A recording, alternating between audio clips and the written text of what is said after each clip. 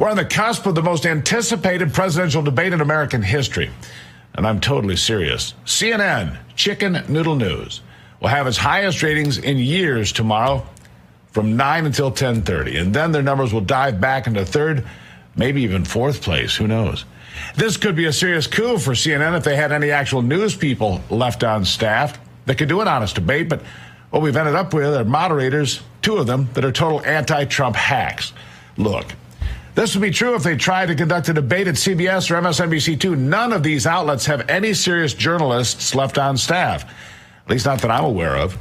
After real reporters like Cheryl Atkinson and Catherine Herridge have been forced out of the business, the number of living journalists in the wild among major network correspondents, it's like single digits, small single digits. In fact, I can't name one that's still on the air. It's what would be referred to in the animal kingdom as critically endangered.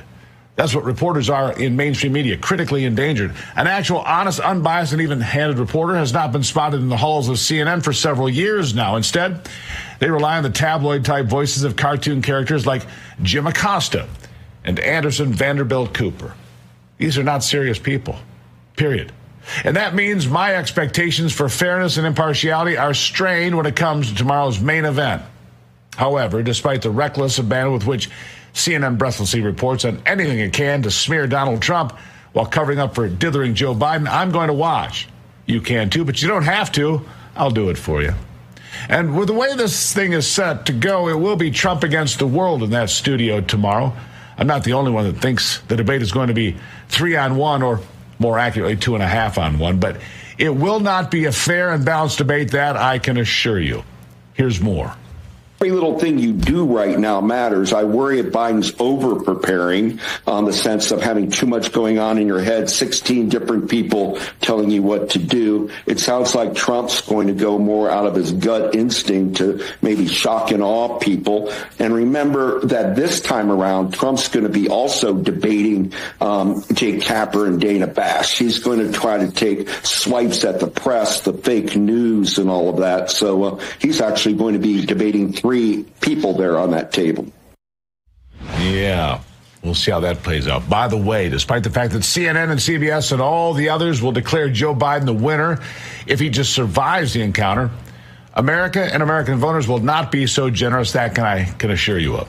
Americans as a whole are fed up with Biden's time in the White House. They're angry that the border remains wide open with Mexico and illegal aliens get piles of free stuff while 35,000 veterans remain homeless today.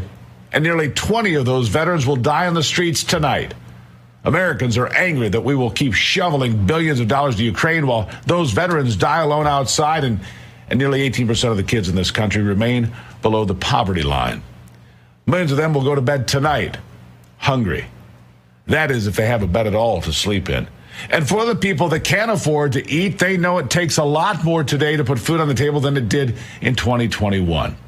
They don't want men playing in women's sports or men in the girls' locker room. They don't want young women getting killed at the hands of illegal aliens. They don't want their cities and towns overrun by people who don't speak the language and don't care to learn.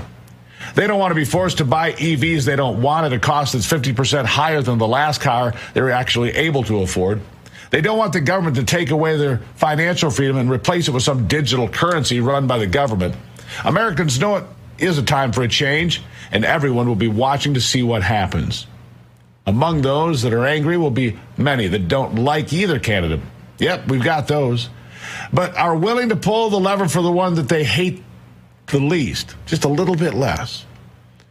That will be another major hurdle on Thursday and a real opportunity for Donald Trump, because I am certain Joe Biden's going to harp on exactly 2 big things. He's going to call Donald Trump a convicted felon over and over again, while claiming he led an insurrection back on January the 6th. He'll mention that a few times, too.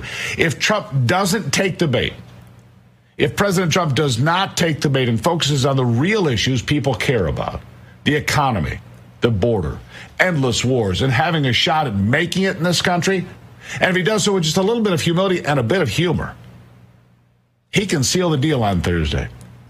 So is this more important for Trump or for Biden? You tell me.